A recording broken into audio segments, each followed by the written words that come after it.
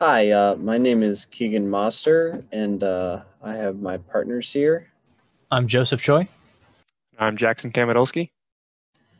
And the fatigue failure analysis that we did was the Versailles rail accident of 1842.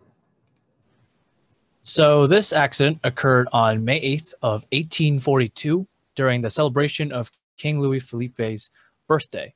What happened was there were two locomotives carrying 17 carriages with 640 passengers total around 5:30, and the front axle snapped as the train rounded a curve at extremely high speeds.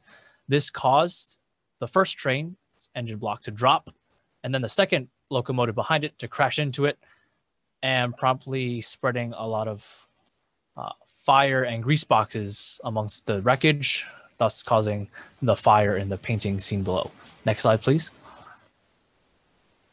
So, as a result of this catastrophe, it was the first and deadliest railway accident in the world at the time, causing between 52 and 200 deaths, one of which was famed explorer Jules Dumont d'Urville, who was a famed botanist known for various discoveries in the herbal and plant field at the time. Next, I will hand it off to Jackson to talk about the investigation into what caused such failures. So at the accident, there were a number of witnesses as it happened pretty soon after leaving. But one witness was a locomotive engineer, Joseph Locke, and he started this investigation into what led to the failure. But the most comprehensive research was done by William Rankine, who spent a lot of time investigating broken axles and was also among the first to discuss the growth of cracks that we have discussed in this class, and why they often would, axles would often break. Next slide. So what was found through Rankine's research was that brittle cracking caused the axle to snap. And during the mid-1800s, British engineers conducted fatigue tests of these axles, and they found almost a precursor to they found a safe life for common components used in these locomotives, and they called it a safe life, but that is what is commonly now known as the endurance limit. And they also identified sharp corners that are more prone to cracks on the locomotive. This is also a precursor to the modern concept of stress risers. And then it also led to more investigation into microstructural changes, although it was a bit too early to do anything on that level with the technology they had. Next slide, please. So in the mid-1800s, like I said before, they developed a precursor to the endurance limit. They also looked at the crack formation.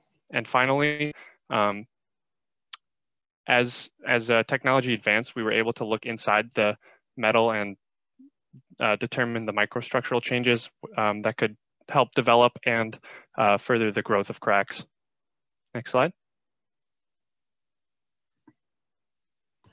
So once all of that was discussed and they figured out that what happened with the axle, so they tried to take those and improve further designs. But some of these initial fixes were not enough. You still saw plenty of train accidents happening in the 1800s, continuing in Great Britain until the late 1880s, because some of these, like I said, the designs weren't completely satisfied or whatever. And then most train accidents after that point, once these were fixed and once they figured out really what was going on, it was less of an axle problem and more of other problems regarding the train and the train system. So failure of rails and rail ties is shown as the top picture. The embankment that train was on failed as it was going by, and the train fell off the tracks. And then the failure of wheels, as shown and as presented by one of the other groups with this train here in the bottom. And so some of the improvements, like we said, that were made, just mainly increased knowledge of mechanical failure and fatigue failure of the axles led to the better designs and to better materials to be used, things that were less prone to fatigue failure and those sort of things. And also increased inspections and other protocols, increased railroad safety regarding the safety of trains and all the mechanisms inside the trains, as well as the rails that they ran on. And here are our works cited. Thank you for watching.